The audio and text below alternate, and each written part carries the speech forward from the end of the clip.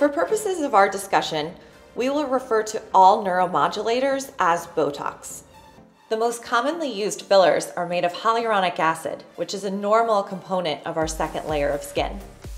Whereas Botox is a liquid used to soften lines, filler is made of a gel substance, which allows it to fill, hoist, and lift the skin. Neuromodulators such as Botox typically last between 3 and 4 months. When fillers are used in the skin, they have more longevity, lasting between 1 year and 2 years, depending on the product that is used. Botox is most commonly used to treat forehead lines, lines between the eyebrows, crow's feet when smiling, and a lip flip.